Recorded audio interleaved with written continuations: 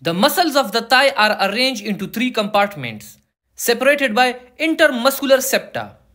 This is the cross section of the thigh. And in this cross section view, this is the interior side and this is the posterior side. And of course, this is the medial side and this is the lateral side. And here you can see that thigh has an interior compartment, a medial compartment and a posterior compartment. And these 3 compartments are separated by intermuscular septum. Also remember that there is no lateral compartment in the thigh. And the way I remember it is that in the lateral side of the thigh is present the iliotibial tract. We will begin our discussion with the interior compartment. The interior compartment of the thigh contains 7 muscles. And out of these 7 muscles, 5 muscles are the true muscles of the thigh interior compartment. These 5 muscles include sartorius muscle and 4 large quadriceps femoris muscles. That is rectus femoris muscle, vastus lateralis muscle, vastus medialis muscle, and deep to these is present the vastus intermedius muscle. These 4 are the large quadriceps femoris muscle. The other 2 muscles that are included in the interior compartment of the thigh are the Psoas Major Muscle and iliacus muscle. These muscles originate from the posterior abdominal wall. And after origination, the terminal end of these muscles enter into the interior compartment of the thigh. That's why these muscles are included in the interior compartment of the thigh muscles.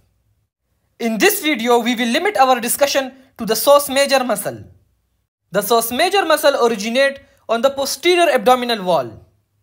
And to be more specific, it originates from the transverse process and bodies of vertebrae from T12 to L5.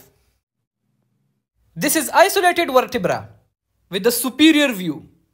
This is the body of the vertebra and these are the transverse processes of the vertebra. This is the T12 vertebra, L1, L2, L3, L4 and L5.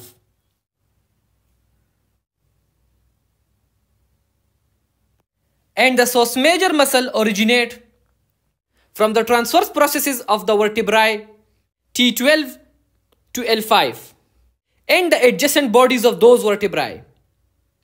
As you can see, after origination, the muscles descend into the interior compartment of the thigh through the lateral half of the gap between the inguinal ligament and the pelvic bone. This is the inguinal ligament. And this is the gap between the inguinal ligament and the pelvic bone. This is the medial half and this is the lateral half. And this is the Psoas Major Muscle passing into the interior compartment of the thigh through the lateral half of the gap between the inguinal ligament and the pelvic bone. And insert on a common tendon with the iliacus muscle on the lesser trochanter of the femur bone. This common tendon of the Psoas Major and iliacus muscle is called iliopsoas tendon. This is the lesser trochanter of the femur bone. And this is the point of insertion of the Psoas Major muscle on the lesser trochanter. The Psoas Major muscle is innervated by branches from the interior rami of L1, L2 and L3. Next is the action of the Psoas Major muscle. Both the Psoas Major muscle and the iliacus muscle passes over the hip joint.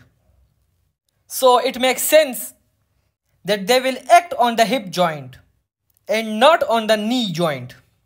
The main action of the Psoas Major muscle is that it flexes the thigh at the hip joint.